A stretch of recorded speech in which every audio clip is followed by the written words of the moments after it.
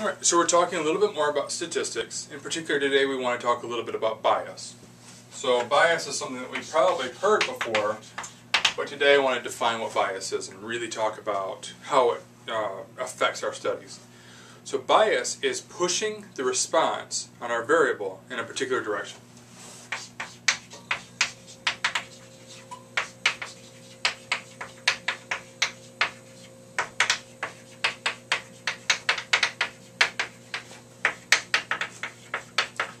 And as you might suspect, bias is not good. It's fairly bad when we're talking about observational studies. So what is bias? Bias is pushing the answer in a certain direction. So how do we kind of think about that in the way that you might already be thinking about bias? It's just like being this bad thing that shows up in studies. Well, the idea is that if we ask the question in a certain way, or if we ask a certain type of people, we're going to end up pushing our answer in a certain direction that's not necessarily great. So for instance, suppose that I am talking to Wayne State University students and I want to know about how they feel about online courses.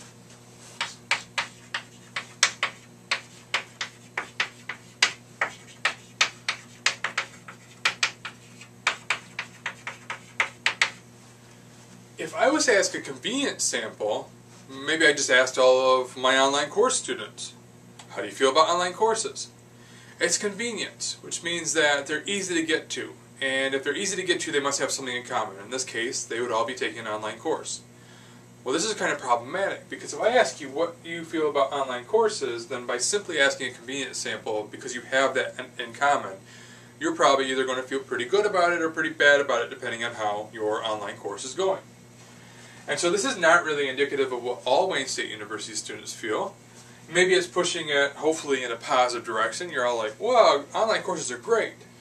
And maybe Wayne State University students don't necessarily feel that way, but we can see that it's pushing it in that direction. It's great. Voluntary sample is when I go out and I ask volunteers. So people actually volunteer their responses. With online courses, it's kind of difficult to say why voluntary samples would have bias. But I can tell you this, as soon as you have a voluntary sample, it automatically has bias. Because people who volunteer their answers automatically have something in common. It's easiest to see when it's a little bit more insane. So for instance, I could say, how do you feel about, what if I went out into the middle of campus and I said, how do you guys all feel about Donald Trump? The thing that's going to happen is, I'm going to have some people come up to me and go, oh, I can't stand the guy. And I'm going to have some people come up to me and say, he's the greatest. And the reason why this is going to happen, we're going to be pushed in those two different directions, one towards great and one towards awful, is because people who volunteer their answers typically feel strongly about their answers. You don't take time to walk over and say, Donald Trump,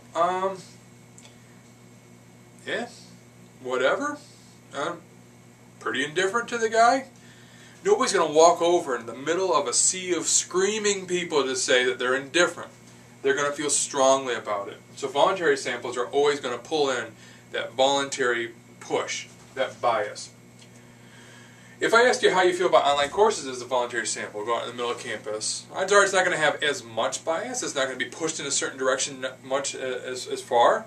But simply by asking people to volunteer, the fact that they volunteer means that they have something in common. And so it's going to push it in a particular direction. And so it will contain bias. Simple random sample does not have bias, because we're actually giving everybody a chance of being chosen in our sample. So we're not going to have bias. There's no particular direction it's going to be pushed in. It might not be the same as the entire population, and that's what we call variability. But it will have no bias. And a census is when we ask every single person in the population. For instance, the United States Census, we go out and ask every single United States citizen about where do they live or how much money they make and stuff like that.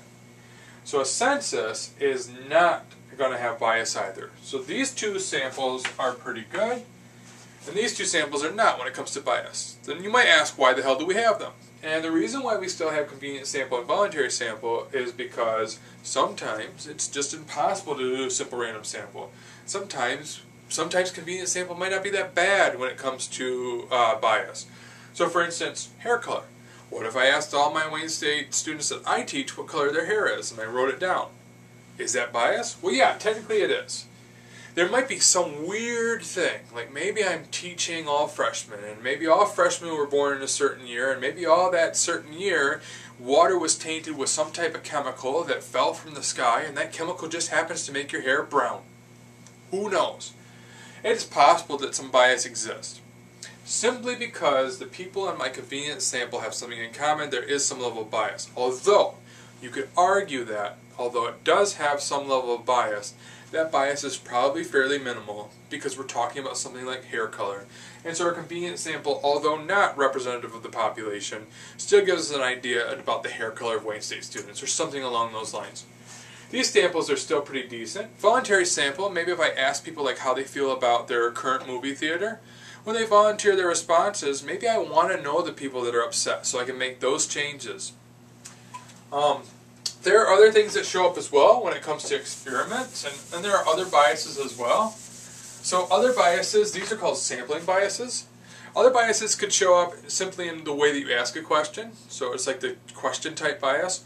Maybe if I'm a police officer and I come to your house and I ask you about the crime that's been committed on your block, there might be a bias there just simply because I'm dressed up as a police officer and you don't really want to answer my questions. Or maybe you do want to answer my questions because you're really tired of your neighbors doing horrible things.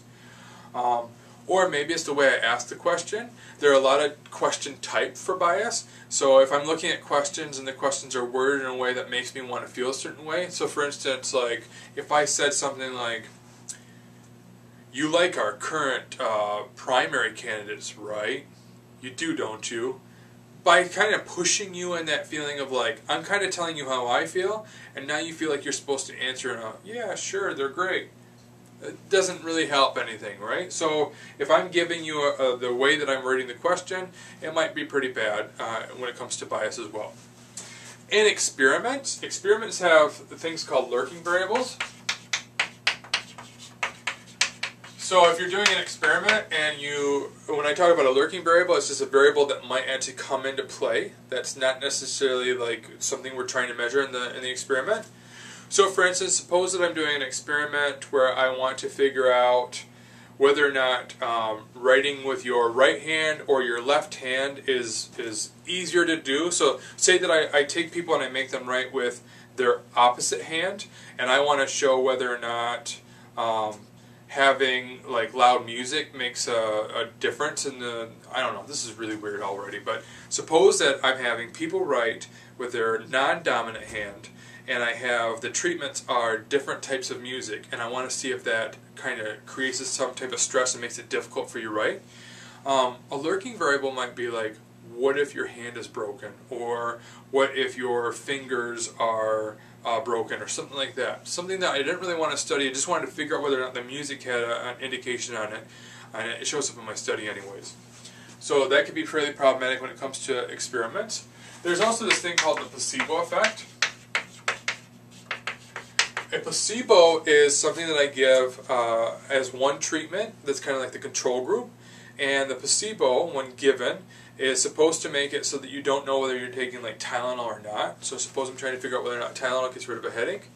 The placebo would be like a sugar pill that I give you to try to see whether or not it gets rid of your headache.